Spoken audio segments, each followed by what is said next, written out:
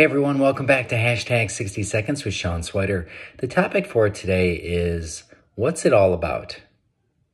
So often in life we find ourselves asking that very same question. Why am I here? What am I supposed to be doing? And what's it all about?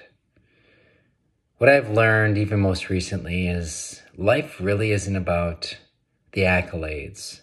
It's not about the material things, although they're nice. And it's not about getting a pat on the back. Life truly is about the experiences that we have. It's about the journey that we take. And it's about the impact that we have on other people. So as you enter today, most importantly, think about the journey that you're on. Think about the people that are on that journey with you. The people that will come, the people that will go, the impact that they've had on you and the impact that you've had on them. Because at the end of the day, that's what truly matters. That's why we're here, to make an impact, to be part of someone else's journey.